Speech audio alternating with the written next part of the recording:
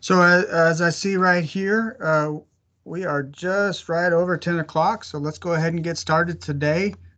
We have a fine presentation from a fine horticulturist here in Brazos County, Texas A&M AgriLife Extension County Extension Agent for Horticulture. Not a long title there by any means.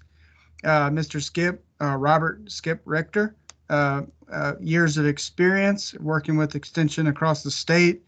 He is previously here in Harris County, before that in Travis County, before that I believe in Montgomery County, and so he's bounced around, but you've seen him everywhere. Online, we see him in Texas Gardening Magazine every month, contributing to that. He's on the radio up in Bryan College Station area every Thursday.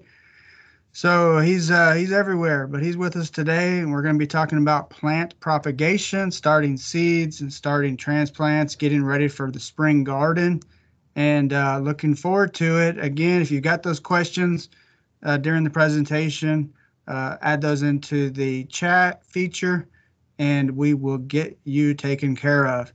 Stay to the end of the presentation. If you have to leave for any reason today, just know that this presentation, as all of our Gardening on the Gulf Coast events, will be recorded and will be featured on our Southeast region, Texas A&M AgriLife Extension YouTube page.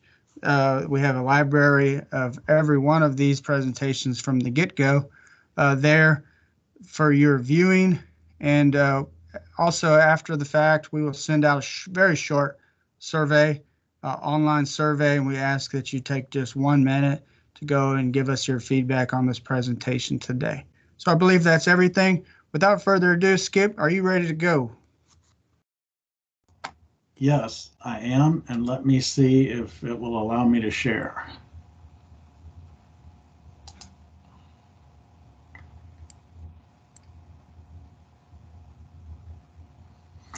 Okay, can you guys see that? Yes, sir. All righty. Well, we're going to talk about growing great transplants today. I do want to go over as much information as I can. As I started putting this together, I just thought, oh man, this is like a 6-day presentation. There's so much good information and tips out there for folks, but I hope you're growing some of your own transplants.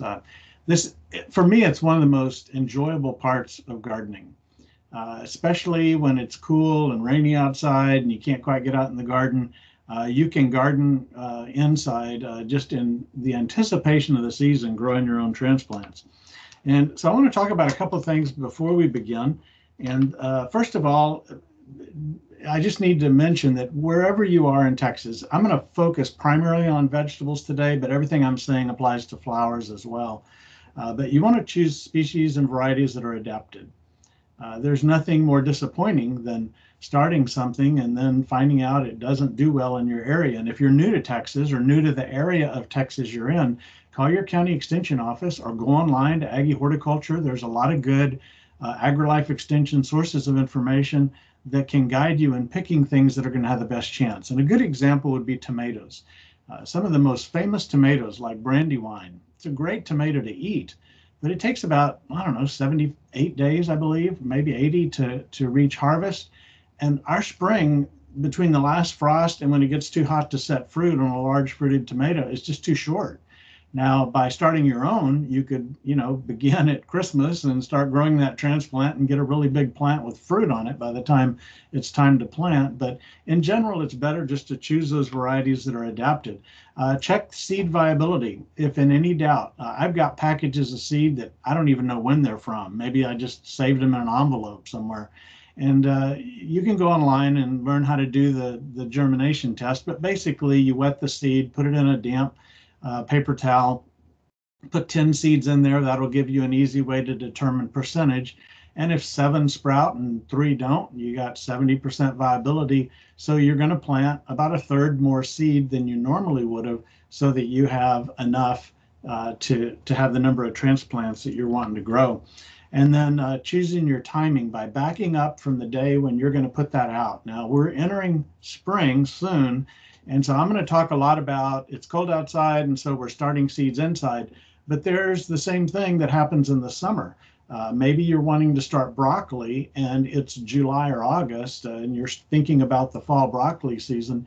When you're going to start it inside, there's coming a day when you're going to plant it outside when it's kind of safe to go out in the heat. And you count backward from that day to determine when you would want to plant. Now, there's a lot of data on this chart, and I don't expect you to absorb it all, but just notice that different groups of crops do best at different germinating temperatures, and they take a certain amount of time, which varies, to grow to a good transplant. The deal with temperature is, let's say we're going to take tomatoes. It says 85 degrees. If your seed starting medium is 75 degrees, you will still grow tomatoes. It just takes longer for them to sprout and come up.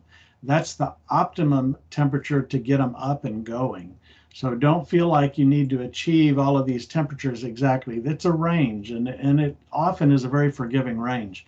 As far as weeks to transplant, a lot of that depends on the growing conditions. If they're growing in cool soils in a cold room, it's going to take a lot longer than warm soils would, and other things like, are they getting adequate moisture? Are they drying out a little bit? And how's the light levels and so on? So these are just guidelines to kind of help give you an idea. I will often leave an extra week when in doubt, especially with some things that take a long time. Like look at cosmos, 6 to 8 weeks, and parsley the same way. It takes a while to grow parsley. In fact, I sprouted some this fall, and I was surprised at how long it took. So I might give it a little extra time just because my conditions may not be ideal. The 4 keys to getting a seed to germinate well and are light, a good quality medium to grow in, good moisture content, and good temperature. And I'm going to go through those a little more in detail. As far as light, some plants require light to germinate, such as lettuce. This picture is lettuce seeds sitting on the surface of a growing medium, and you can see the little roots or the radicle coming out of the end of the seed. And Boone, is my cursor showing up on the slide there? Yes, sir. Okay, you can see the radicle coming out here and going into the soil. Here's one that's come out and pushed down into the soil. These fuzzy things, these are root hairs that are coming out. And so lettuce just sprouts on the surface. It does require light, especially light in the red wavelength. That's the wavelength that helps it to undergo chemical changes that allow for that germination to occur. Dill, snapdragons, impatiens are some examples. Your seed packet should tell you this if it need to plant it on the surface, or you can go online and Google and find out a lot about which seeds need what. Some seeds do require darkness. They don't germinate well in light. That's true of many of our vegetable garden seeds that you would be starting as transplants and flowers as well. And then some don't care. You can put them wherever you want. On top of the ground, under the ground. They're going to germinate if they have the right temperature and moisture. Poor lighting is the #1 problem that I've had and that I see other gardeners have with growing a good transplant. We put it by a window. We think, man, that's a very bright window. They should do great here. And the seeds start heading out to find the light. And you can turn it a little bit each day, maybe, turn it sideways or quarter turns each day, trying to kind of help. All that really does is give them a good workout, because it doesn't improve the light. It just changes where they're aiming for. Reflectors can help a little, and by that I mean I've taken cardboard and attached aluminum foil to it and put it on the side opposite the window to reflect light back in from the other way. Now that's not going to make night and day difference, but it does help a little bit. And in fact, I even use that when my light source isn't ideal to kind of help bring that light in. Sometimes the lights are coming straight down on the plant, and you can bring a little extra light in from the sides as well.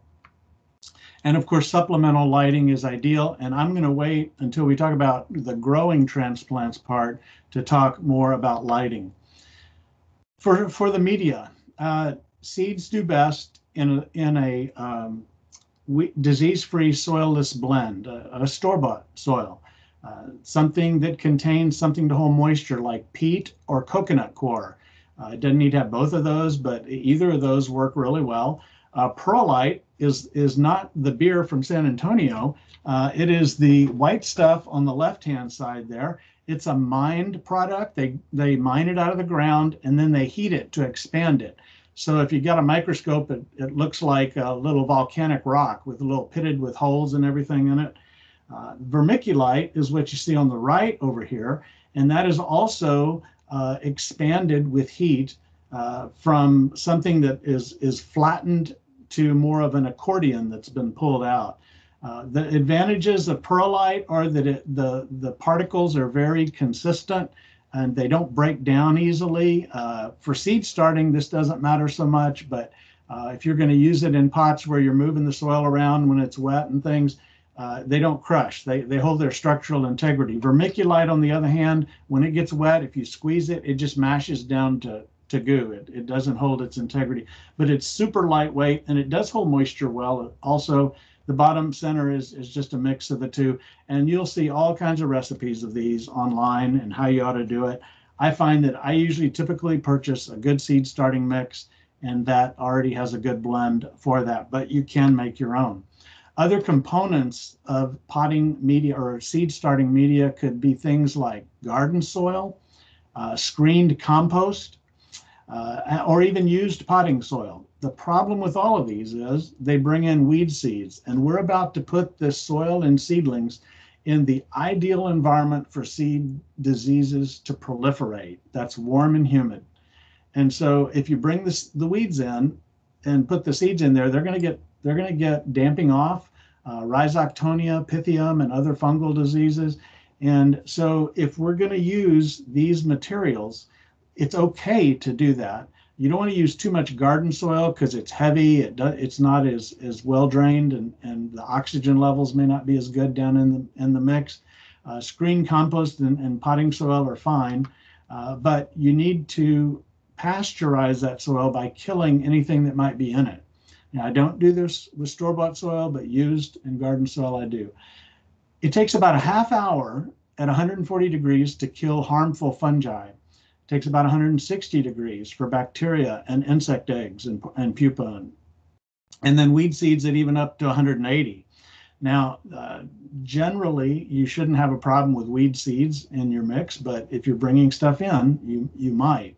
So we need to get to the soil itself, not the oven, for example, but the soil or the media to that temperature to kill those organisms. So how do we do it? You can do it at home. Be aware, I need to say this before I forget. When you overheat soil in the oven, it will leave a very burnt earth smell in your oven. And so you want to be real careful not to overheat it.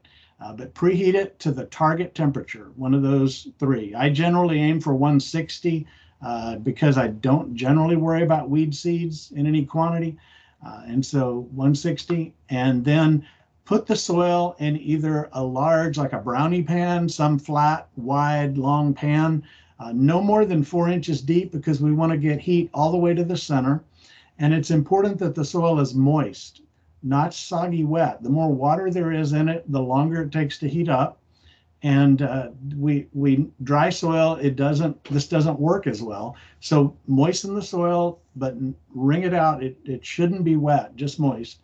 4 inches deep, throw a piece of foil over it, or what I usually use is a turkey bag. These are made to be in the oven. And so you can, put it on a cookie sheet, or you can just set it right on the rack. But about 4 inches deep, you want to poke some holes in the bag so that air can escape. And I usually put a hole also if I do foil over a pan, because you're going to stick a thermometer in there to check the temperature of the soil. And you need to be able to get inside the bag or inside the foil. You don't want to put it right over the heating element if you're using like an electric oven, because that excessively heats the base. You want to kind of get it up away from that. And then check the temperature with a meat thermometer or a candy thermometer, because that's going to be the guide as to how long does it stay. Once you hit that temperature, I said like 160 being kind of a good range. Once it hits 160, give it 30 more minutes in the oven, and then you're pretty certain that you've completed the process of killing anything that might be harmful in the soil.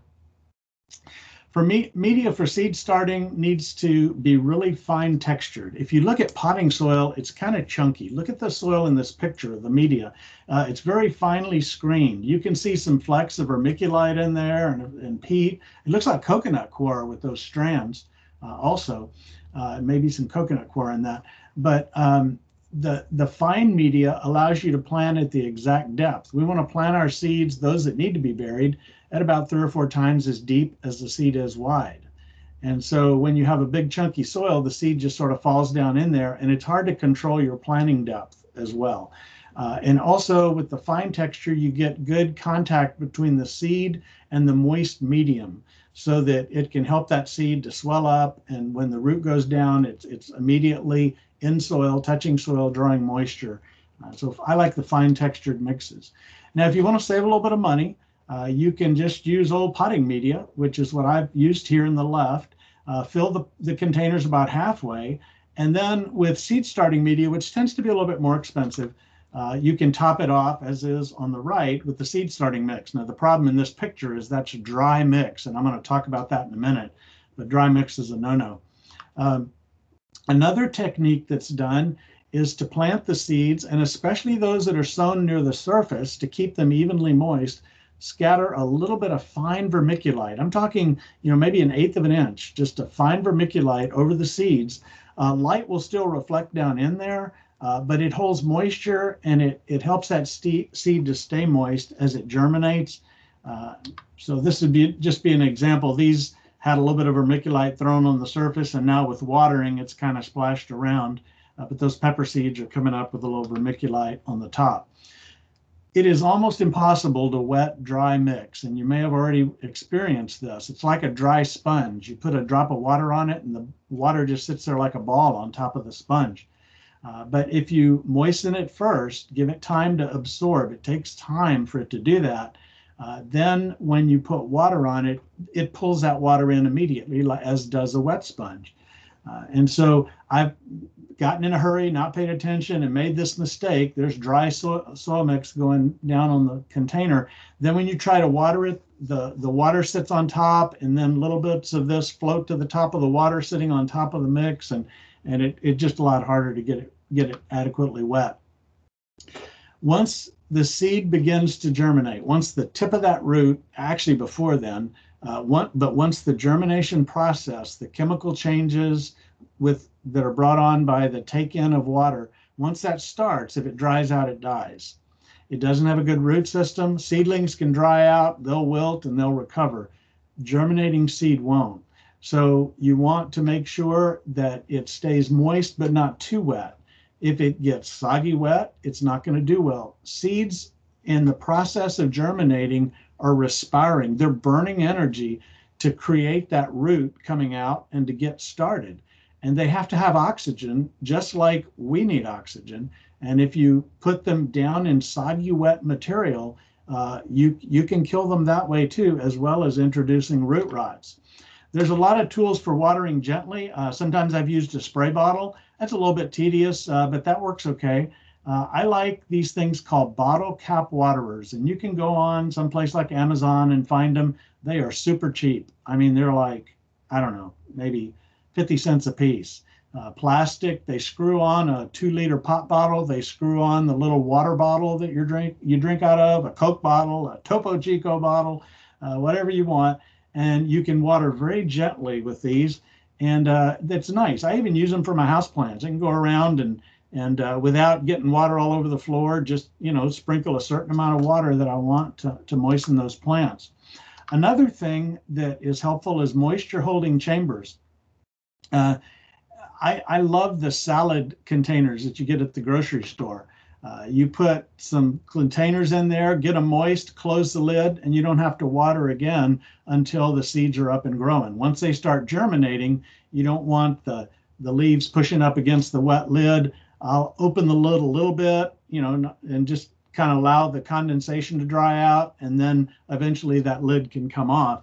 But these chambers work really well, and you're going to hear today I use free plastic stuff for almost all my seed starting. You can do store-bought, that's great, knock yourself out. I'm a tightwad, so for me, I love these things. In fact, I shop and I even go to fast food restaurants based on what kind of plastic containers that they have for germinating my seed. I'll show you some more in a minute. So here's the store-bought version. It's got the little nice plastic dome on it and the individual seeds in the 6-packs. That works really well. Whenever you feel like the room may be a little bit cold to germinate, if it's in your house, you don't need a heat mat by and large. But I start mine in the garage and it's unheated and it gets down around, I don't know, 55, 60 degrees in there, even on cold nights. And that's a little cooler. So I throw a heat mat underneath mine just to get that temperature up. You can look through all those temperatures, but I can tell you that if you're in the 70 to 75 range, almost anything is going to do okay. So if you can kind of aim for that, that's a good guess. Some of them come with thermostats like this that you can set. It has a little probe. You can see the probe here going into the pot. And so it's measuring the temperature where the seed is, which is important. And the temperature of the medium. And you can set that and it comes on and goes off. You can spend a lot of money on these, or you can get them fairly inexpensively. Places like Amazon and gardening supply places, a lot of garden centers will sell these as well. You can grow seed in anything. The seed doesn't care how much you spent on the container, or it just cares about those factors of germination that I just went over. So here in the top left are some peat pellets. You add water and they swell up and you can put seeds in them. You're going to spend a little bit of money for that 25 seed container setup there. It even comes with a little dome, but that works fine. Here's the kind we were just talking about with the clear plastic. You can buy those as well. Here's just a plastic muffin tin. If you go to the grocery store, sometimes you'll buy things that they come in a plastic container like that. And those are great for seed starting. You can punch holes in the bottom or just watch how much you water them. I don't punch holes because I typically set them on things that I don't want to get water on. So I just watch how much I water them. Look here, there's even a Minute Maid milk orange juice carton growing some seedlings. So again, the seeds don't care. Have fun, try out all kinds of things. You'll see weird stuff. If you go on Pinterest, which is not a good place to get horticultural knowledge, you'll see people that knock the top off an eggshell and plant in it. That's all fine, but that's tedious, I think. And other than being novel, it's not the best spot way to grow a seed. All right, we're back to fast food. This is a little container. I think this one came from some chicken finger place. It was the dipping sauce container. You may see little things like this for putting ketchup in at the restaurant. I will often put my seeds in one of these and start a bunch of them. And you can see here the germination. This is lamb's quarter, by the way, isn't it pretty? The germination is kind of erratic in this, but as it comes up, you have all your seedlings ready to go in a really small area. I haven't counted this one, but I mean, there's probably, I don't know, 40, 50 seedlings in this little container that's about 2 inches across. And then what we'll do is we'll transfer them over to the container that they're going to grow in. And the reason that I like this is instead of planting a flat of 72 seeds, and maybe some just don't come up, and so you've got 10% or 15% that aren't up, you can just transplant them in. Now you can use extra seed and put 2 per container as well, but this is just another way, and it's the way I like to do it. In order for seeds to germinate and grow well, for them to grow well, you need light, moisture, temperature, and movement. And this is a little different list. Certainly they want a good growing medium, but we've covered that, so I'm adding movement to this list. Good lighting is critical. And Boone, if you've got some questions, just cut in. I know I'm talking kind of fast because I'm covering a lot here, but be happy to answer some. You're doing great, Skip. All righty. No questions, sir. All right, you guys feel free to ask questions. Like I said, we got the Brain Trust that's helping out there answering questions, horticulturists from out the region. And they can handle anything you want to ask too. So good lighting is critical. There's three aspects of lighting that you need to remember. And again, lighting is the number one thing that people do wrong. Moisture is important. Of course, too much or not enough is a game ender. Planting at the right depth is important. All of these things we've talked about are important, but lighting is why we always end up with crummy, spindly, floppy seedlings that when we stick them outside, they break over in the wind and we're disappointed. But that doesn't have to be. Quality, quantity, and duration are the three factors. Quality. Light quality is the wavelength. And here's the rainbow of light. These are all the spectrums that are in visible light. The visible light range is in this yellow bar. It goes from kind of a violet all the way to red. Now there's ultraviolet and there's infrared, but those aren't things we can see, and those are not things that plants care much about. There are a few functions that those can play a part in, but when it comes to starting seedlings, you don't need to worry about those at all. Now, within the wavelength of light is something called photosynthetically active radiation. That's the range of light that plants can use. And we're going to talk about light colors in a little bit, but I just want to say that all the colors have some function in plants in that range. Within reason, all the colors do. So while you'll often see red and blue lights, for example, those are important and I'll talk about why, but even green light has some important factors, and green light filters down through the canopy better than some of the other colors. So if you have a larger plant, or maybe you're trying to grow a tomato and have it fruit indoors over the winter, all these light colors are important. They have a function, but photosynthetically active radiation is the key. And our light sources don't give us the light range that plants most want. They typically give us a little bit of everything, and when we have that, it looks white to our eyes. Red light, that's here in the 650 to 700 range, is important for flowering and fruiting. If you don't have any red light, you can grow a plant, but it just isn't going to flower and fruit. And I did mention also red is some seeds need that to germinate. Blue light, that's in the 500, probably more like a 475 to 550 range. That's important in vegetative growth. So for seedlings, that's the most important thing that you have. That's the most important light that you have. It helps support good vegetative growth. So let's talk about some of the ways that we measure light. And I can just tell you that everything you've learned about light, shopping for lights for your home, is not that helpful when it comes to growing plants. And the first thing is lumens. When you look at a light bulb, it says it has X number of lumens. That just tells you how bright it is to the human eye. It doesn't tell you anything about the range of light. And incandescent light bulbs are toward the red end of the range. And so they don't have the blue light that plants need as much. Wattage. Wattage is just the energy used. If you bought a new LED bulb or maybe a compact fluorescent bulb, you may see that it gives a wattage number, but that's the wattage equivalent. Like this bulb only uses 9 watts, but it's equivalent to a 60 watt incandescent bulb. So wattage is just measuring energy used, not very helpful. Kelvin is another thing that you'll see on lighting, and Kelvin refers to the color temperature. And by temperature, I don't mean hot and cold, I mean blue and red. Blue is a cool temperature. Red is a warm temperature. So candlelight and incandescent light, those have a warm temperature. The brightness of midday and some of the fluorescents, especially the daylight fluorescents, are toward the cool end of the temperature. Now, you can learn to interpret these things for your plants, but just know that those are about what humans want.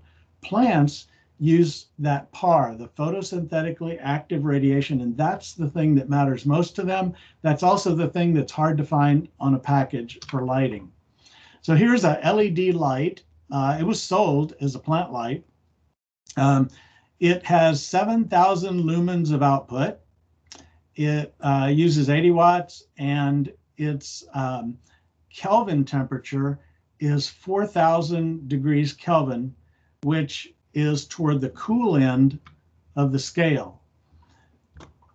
Lumens are for humans and par is for plants. That's the way that I remember it. When you have a very bright light, it's probably going to have more of light that plants can use, but you don't know what the color is of that.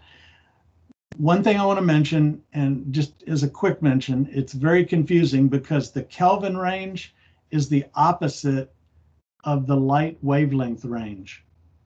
So if you remember back a few slides, when I had the red on the right-hand side and the blue was on the left-hand side, that was wavelength. And so as those numbers go up, you move from blue to red. Kelvin is the opposite. Isn't that nice and confusing for us? So just be aware of that. You don't, it's not critical to know all that about it, but as you're picking lights and looking at all this stuff, just be aware of that. And Kelvin is just the perceived color. So good lighting not only has quality, but it also has quantity. Quantity is the photons of light in the range that plants can use. How much light do the plants get? And how much duration do they get? When you're starting seedlings, you want to go 14 to 16 hours a day initially for your seedlings. As you're growing transplants, other plants don't need light nearly this long. If you're growing, this is a seedling talk, but if you're growing plants longer term and you want them to flower, some plants flower in response to day length. And so length of day matters for a different reason for them. But for seedlings, we want to give them as much as we can. Now, if you run it 24 hours a day, that's not good for them. They need a nighttime period, but 14 to 16 is a good number. The analogy that I like to use for light is rainfall. You can have a rain that falls out on your property, and maybe it's a drizzly, misty rain that goes all day, and you end up getting a ½ inch of rain. Or you can have a frog strangler gully washer that goes for 30 minutes and you get a ½ inch of rain. So we can't give our plants all the light they need for the day in 30 minutes. But if your light quantity is a little lower, or if the kind of light you're using, we'll talk about types of lights in a minute, is not quite putting out as much as you'd like them to, if you just run it a little longer, you can help accomplish that light quantity that you're trying to have. Now, I don't want to infer that makes all the difference when things are way out of whack, but it helps a little. Types of lighting. Shop lights that I grew up with, you grew up with probably, are typical T12 fluorescent tubes. T12 is the number, the number in this, for those of you who are number nerds, the number represents the number of 1/8 of an inch wide that tube is. So a T12 is 12/8 of an inch, or 1.5 inches across. A T8 is 1 inch across, and a T5 is smaller, of course, 5/8 of an inch. So the kind we started with, the T12s, are fine. You can use those. I still use those. Here's one of my light setups that I had in the past. In fact, I still do. And it works okay, but you got to get those things right down on the plants. They're very cool. They're not going to burn your plants. But as you move away from, let's say you're 2 inches away and you move to 4 inches away, believe it or not, the light intensity changes significantly at the plant level.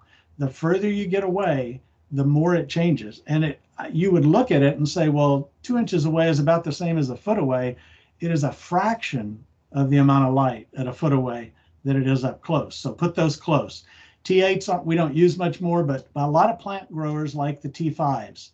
Those are very energy efficient for fluorescence, and they also put out a high quality of light in many cases. You can purchase a pretty decent bulb.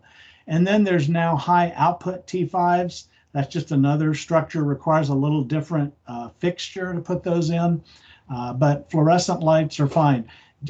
I'm going to talk about LED next, and I just want to say that you can now buy bulbs that are shaped like a fluorescent bulb, but they're full of LED lights that will fit in a fluorescent fixture. So that's just one more angle on doing this. There's the seedlings underneath there. Now those seedlings are a little stretchy, and that's because I had the light too high and I moved it down, and then I ended up taking this picture. But had I grown them at the level that light is now, they wouldn't be stretching like they are. That, and I think it's time for somebody to get in there and thin those things. So fluorescent lights, what do? You want to go to the store, you got a shop light, you want to buy some tubes. You can buy a warm white or a soft white tube, and you can buy a daylight or a cool white tube. And if that picture I just showed you had 4 tubes, 2 fixtures, and I just do a warm white, cool white, warm white, cool white. And by doing that, you take the very imperfect fluorescent spectrum and you spread it out a little bit, and it does a little bit better job for your plants. So here are those 2 tubes. This is the data on them. When you look at the package, I just want you to notice the color temperature. The warm white was a 60, the cool white, excuse me, the low Kelvin is a 6,500 Kelvin, and then the high 3,000 Kelvin. So LED lighting. Here's 2 types of LED lighting and a fixture I used to have in the kitchen. By the way, it did take some convincing for my wife to let me put a lighting in all my growing plants in her kitchen, but it worked out. LED is energy efficient. It uses much less watts for the amount of light you get. By the way, I want you to be aware of this, that when energy goes into a light source, whether it's an incandescent bulb, a fluorescent, or an LED, it's going to send out heat and light. The more heat, the less light. The amount of energy that goes in is going to either produce a lot of heat and not much light, or a lot of light and not much heat. Incandescent, a lot of heat, not as much light for the energy you're spending money on. LED, more light and much less heat for the energy that you're spending money on. LED lasts longer. Some of them say they'll last 50,000 hours. I guess time will tell. And then there's more options. You can buy LED lighting now with chips in them that give you whatever wavelength you want. And some very expensive lighting will even allow you to change the wavelengths in the fixture as the plants grow. This would be something that professional growers are using as they're taking plants through the various stages of growth. LED costs more money, and you can get, when you do lighting, you can either do full spectrum lighting, which is an LED at the top of the picture. It looks white to us because it's got all the colors in it, or you can just purchase lights that are red and blue. And you've probably seen these before. They just put out red and blue light because those are the 2 key ones that plants need most. And so the other thing I want to say about LED is I've purchased some different LED fixtures, and it's hard to tell the quality. If you go online, they don't give you those, they don't tell you par, for example, that I said was so important in many cases. Or they put things up that are just flat wrong, deceptive. They'll show you a light range, and it's not really what that light puts out. So it is difficult. You kind of get what you pay for. So here's the white LED at the top, and there's the red and blue LED from the previous picture at the bottom. So there's a certain amount of diodes that are blue, a certain amount of diodes that are red. And like I said, you can do that in a range. I tend to do the white. There's nothing wrong with doing the blue and the red, but I just like the look of the white better. Okay, moisture. Even moisture is good for growth. There's that bottle cap waterer again. If you got little spindly seedlings coming up out of there, when you water them gently like this, you don't knock them over into the dirt. Or if you have seeds on the surface, you're not blasting them out as you water. Bottom watering, I think, is the best way to water once you have transplants up and growing. You just have a tray that holds water, and you put water in the bottom, and it wicks right up into the plants. If you put a little too much, you can pour some out, but when water wicks up, you don't have over soggy plant containers. unless there's standing water still in the bottom for a long period of time, because the water is by capillary action moving up in there, and it's easy to water without overwatering. And as you can see in this picture, I'm even adding a little bit of fertilizer at this stage, a little dilute fertilizer to get those things growing. Temperature, the best temperature varies with the species, but ideally, if you've got moderately warm soil mix and cooler temperatures, it helps grow a stockier seedling. And I don't always achieve that in what I'm trying to do. Like when I do it indoors in the house, both temperatures are about the same, but that's something that you might aim for. Movement is really important. Plants that are grown in still air develop weak stems. This is true of that tree in your yard, or actually the tree in the nursery that was grown tied to a stake, and they prune it and they make the trunk get really tall, so you think you're buying an 8-foot tree or a 6-foot tree, but it's got a little spindly pencil trunk that is not going to be able to withstand the wind until it strengthens. Every time that trunk bends, the tree trunk starts to develop stronger, more higher lignin tissues that can take the wind. The same is true for our transplants. When we move a transplant, they don't get as lanky and they develop a stockier growth because they're responding to the fact that I'm being bent and twisted and turned like that. And the term for it is thigmomorphogenesis. That was the nickel word for the day. That'll be on the test. Thigmomorphogenesis just means that a plant is growing, it's responding in its growth habit to some sort of a touch stimulus.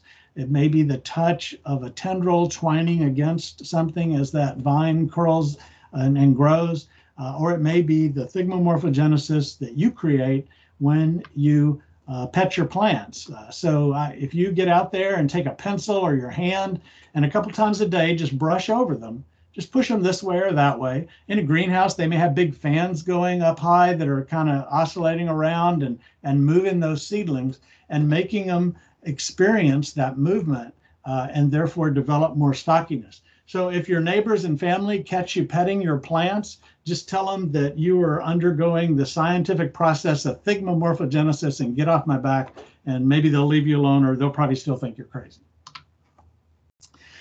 As the seedlings grow, bumping them up to the next size. Now, if you grow in individual cells, you don't have to do this, but remember I plant a bunch of seeds in a little container, and so when it's time to transplant them, you can just real carefully separate them like this. And you always want to lift them, if possible, if they have seed leaves, like the picture on the right, this cotyledon, that's a great way to lift them, because if that breaks off or gets crushed by your fingernail, that's not going to be a problem for the plant. You don't want to grab them by the stem. If you break a stem or squash a stem, it's a big problem. Here is using a spoon or a knife blade just to lift some up and separate some lettuce seedlings out. And then we just take the cells they're going to grow in and put them right in there. So you may be thinking, well, why didn't I just plant 2 seedlings in the cell and thin out every other one? That's fine. You can do that too. I like starting them in the little things and then moving them to whatever the container is. Sometimes I move them to a container that's much larger, and I'll show you that in a minute. And by that, I don't want to just have to thin out seedlings. So how do we grow our transplant? Well, there's all kinds of containers. Look at this. This is, remember how I said I pick my restaurants based on their containers? This is a Salata salad container. That's the yellow one right there. And it's got more lettuce than I and every neighbor I know needs, but it's all growing in there. Here's the salad containers. And then here's that little fast food container starting some more seedlings. The thing I like about this is these plants are growing under a light, and obviously I've kind of run out of space. But here I am starting a whole bunch of new plants in that little container. And if I had seeded those out in a big flat, where am I going to put it? But they can grow in here for a pretty good while before I have to bump them out. And that's another reason why I like using these smaller containers to get things started. Newspaper pots are my favorite. I love them for growing plants because the plants do super well in them. To grow a pot, you just take a container the size that you want the pot to be. So I'm using a Campbell soup can here. That's a huge container. But if I were growing a tomato transplant and I'm going to put those little seedlings, move them into it. I want something larger because I don't have to do this, move them 2 or 3 times. Roll it over the paper and then fold it over. Starting bottom left, you tear the paper into strips. And you will notice that a newspaper tears this way, lengthwise, but if you try to tear it sideways, it tears crooked. If you don't believe me, go try it after this presentation. If you tear it the right way, it makes a nice long straight tear. You just make that strip of paper as wide as you want to go, as deep as you want in the container, and then wide enough to go all the way across, or at least 2/3 of the way across the bottom of the container.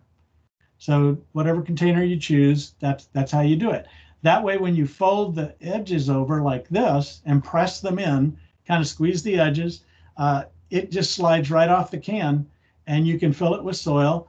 Here it is at the bottom right. They're sitting in a tray of water, and look at the water moving up. That soil is getting wet from the bottom up all the way, and you can fit them all in here, and the roots will grow right through the sides of that paper. As long as that paper is moist, doesn't dry out. If it dries out, it'll burn the roots, and then new roots will start growing out when it's wet again. But newspaper pots are easy. You can make them out of anything. My favorite new thing to make them out of is a pledge can. That makes a good transplant-sized container for a lot of things, and it has a little domed concave bottom, so when you fold the paper under it, I don't know, I find it very easy. Watch out for plant cans that have rings on the bottom, because when you go to slide the paper cylinder you just made off, it's harder to get it off that can than it is with something like a pledge can, or maybe one of these supplement or vitamin bottles or something like that. Remember, plants don't care what they're in. And here's a little basil transplant ready to go out in my garden. Look at the roots that have come out of the side. So I don't have to pull it out of the container. I don't have to, push on the bottom and try to slide it out without ripping it. And you just take that whole thing, set it in the ground, and plant it. All that newspaper is just going to become compost for your plant. And so it's a great way to grow. I really like the newspaper plots. They take a little bit of time to make. And if you're growing, enough plants to plant an acre, you're not going to do newspaper pots, of course. But for most of us gardeners, the number of plants we grow, look in the background there. We got, I don't know, a dozen or so kale plants. And then there's some greens. That looks like arugula or beets. I don't know, something growing over there on the side. We just don't need that many plants. One of the last steps, we're almost done, is preparing transplants for life outdoors. It may be in the summertime, you're growing transplants for the cool season. It may be in the wintertime, you're growing them for the warm season. And you got to get those tomato plants that you're about to plant ready to go out. And the days may be 75, even hitting 80. And then the night times are dropping down to 50, 55 degrees, or maybe a cold front blows in. And that's a real shock to their system. So gradually over the course of a week, move them out into more and more sun, and especially move them out and leave them longer during the day, where maybe they go initially when it gets about 6 or 7 o'clock, cooling off, you pull them in, then you let them to go to 8 o'clock or so, cool off a little bit more, or put them out a little earlier, and just get them ready for that transition. Don't go from indoors to either the cold or the blazing heat. So Boone, that is all that I have on the presentation. Let me see, how do I unshare here? There we go, unshare. I just want to show you, can you all see me now instead of the presentation? So here's some little containers that I have for growing some of the things. I just started these, in fact, I started these 2 days ago, and this one's bok choy, but look at the little seedlings that are already coming up. In the bok choy right there. They're doing super well. This other one is lettuce, and the lettuce is, I don't know if it'll show up, it'll focus, but these lettuce seeds are just starting to send a root down into the soil, and they're starting to grow. So these are just little plastic containers like I like to use, and so then they'll move into my paper pots later on. So I hope that has been helpful. And got any questions? We have one here from Birdie talking about larkspur and poppies. The fact that these are tiny. What's the stage that you would try to separate those out and divide them? Larkspur is not too hard to transplant. It does really well with transplanting. Of course, you don't want to tear up the roots, but the sooner you move something, the better. The larger it gets, then the more of a root system disturbance is going to occur. Now, poppies are not real crazy about being moved, and they don't take well to it. So that the same is true for let's see, fennel and a dill. Those don't like. I found that those you can move them, but if you don't get a really good root system and it doesn't know it's getting moved, you're going to have problems with those. So it kind of depends on the plant, Bertie. We have another question here from Gene as far as when is it safe to apply fertilizer to these transplants or seedlings? Seedlings, when they germinate, have all the fertilizer they need in the seed. It has what it needs to get going. Once it gets a root down and it starts to push up the green leaves, it needs nutrients. Most of the mixes we have, some of them even come with nutrient already added to the mix, but most of them have adequate amount. Sometimes I'll put a little screen compost in my mix because it tends to release better. Coconut coir and peat moss don't decompose and release nutrients very quickly at all, but compost will. But I will use a real dilute solution. Once maybe I have 2 leaves or 3 leaves on the plant, somewhere in that range, and it kind of depends on the plant that I'm growing too. And I sort of watch them and see how they do. But a dilute solution, if you're using one of the store-bought, Miracle Grow, Peters, Schultz's Plant Food, all those brands, the color, the green and blue water stuff, they'll have like a full strength rate. It's typically a tablespoon in a gallon for fertilizing plants out in the ground or containers, and then they'll have a very low rate that's like a teaspoon. I'll use maybe half of a teaspoon per gallon when I'm watering my seedlings, and again doing the bottom watering, or it doesn't matter how you water them with this, just to give them a little bit of boost. But remember, we want to grow a good, sturdy, stocky seedling. So when you have really warm growing conditions, less than ideal light, and excessive nitrogen, you're pushing it toward floppy, lanky instead of stocky, sturdy. And so just want to be careful not to overdo that. Very good. A couple other questions here. With the plastic pots, like the one you showed for bok choy, do you make holes in the pots, and how would you do that easily? I don't.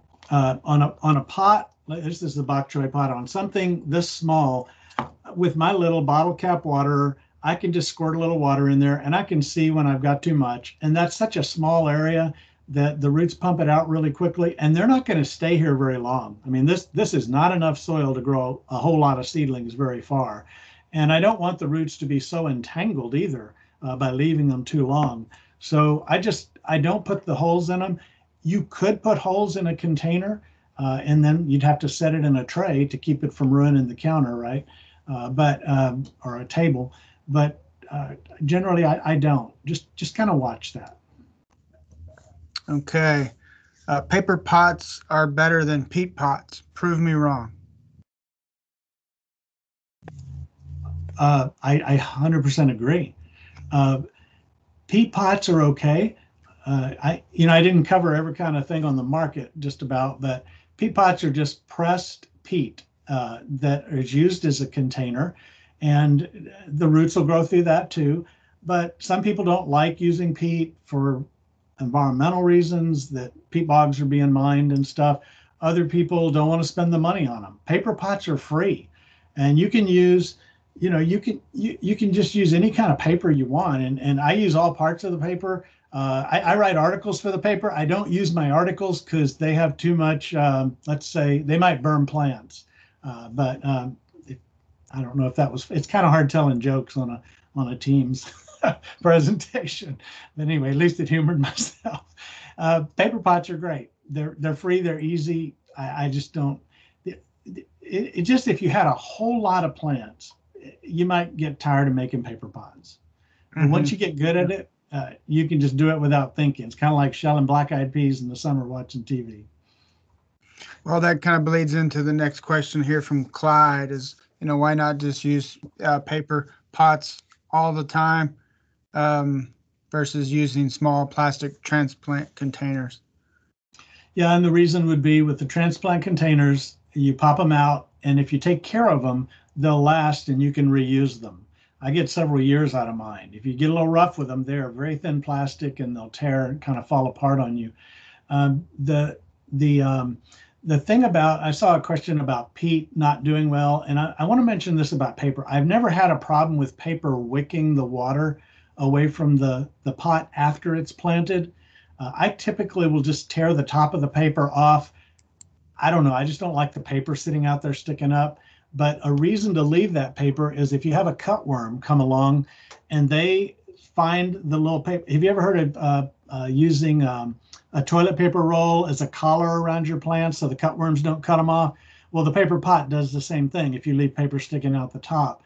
But with peat, that's a little bit bigger mass. And as the wind blows and as the peat pot is sticking up above the soil, there is some desiccation coming as it pulls moisture, wicking it up out of there. I'm not convinced that's a big deal if you water in any way adequately, but that might be a small factor.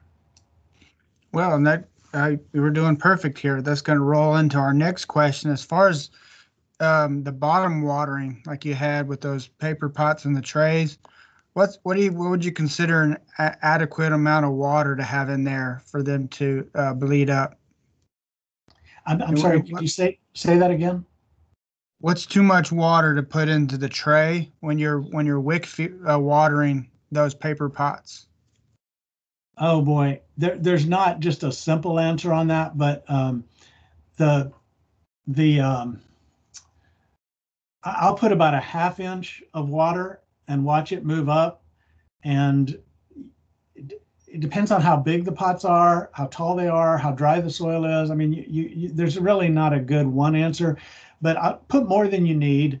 Give it an hour or two to move up. That's way more than it needs. And then just kind of tilt it and pour the excess out. And if you got a little bit in the bottom, that's not a problem. I wouldn't want standing water an inch high around the pots. Right. Agreed.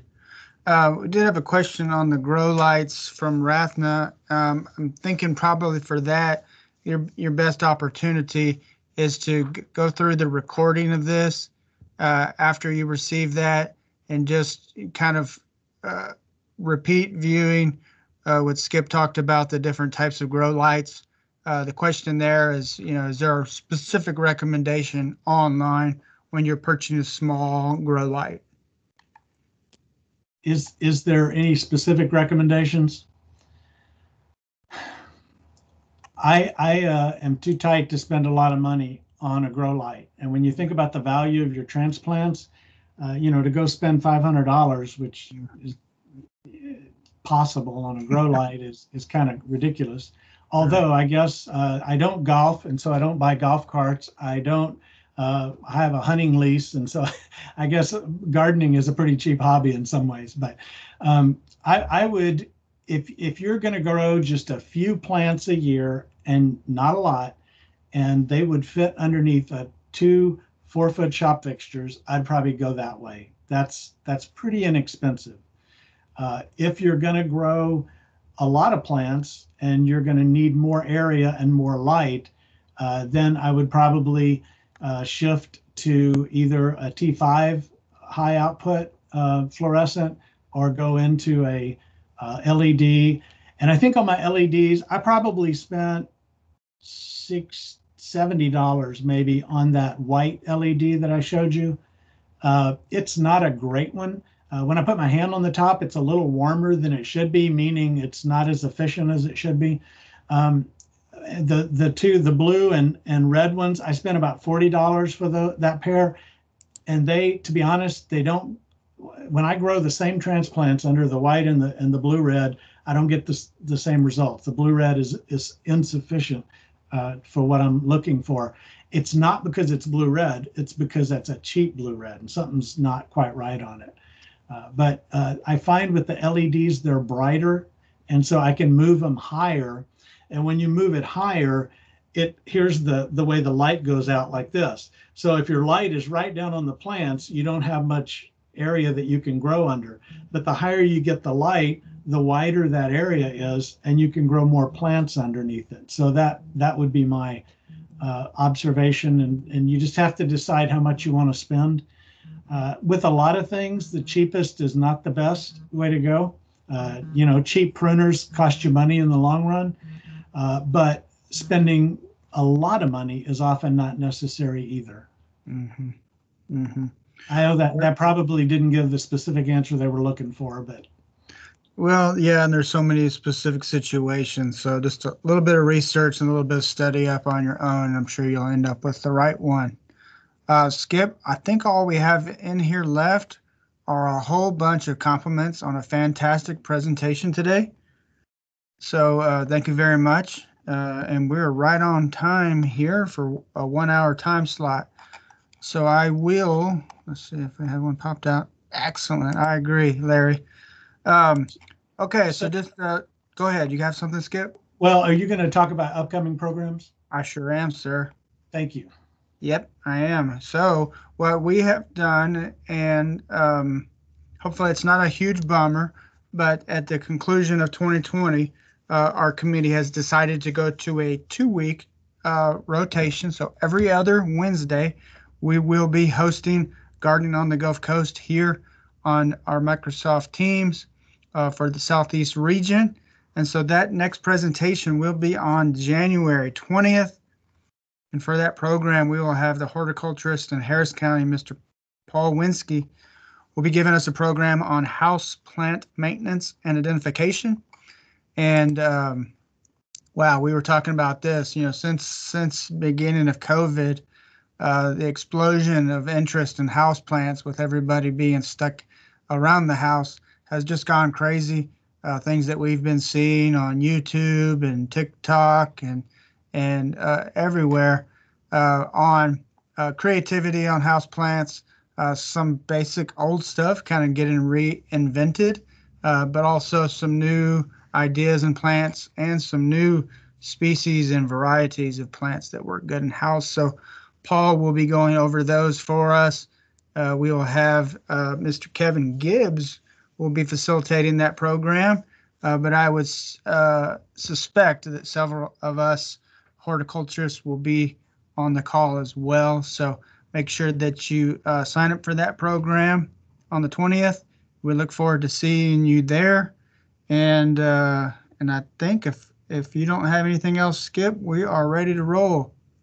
No, I just want to thank the horticulturists that have been online with us today, and each day as you come to these presentations, different ones of us are presenting, but you've got a lot of people to help answer questions and a lot of good information. And I also want to remind you that your county extension office has a lot of free information available, and Aggie Horticulture website has a lot of downloadable information on specific vegetables that you might want to grow. So take advantage of all those AgriLife resources. Thank you. Yep. And this program, as I mentioned, will be recorded and will be available shortly on our YouTube page, and you will be receiving a request to complete just a very short online evaluation for today's program. So we appreciate you taking the time to do that. Without further ado, let's go ahead and close up shop, Skip. Y'all take care out there. Bye-bye.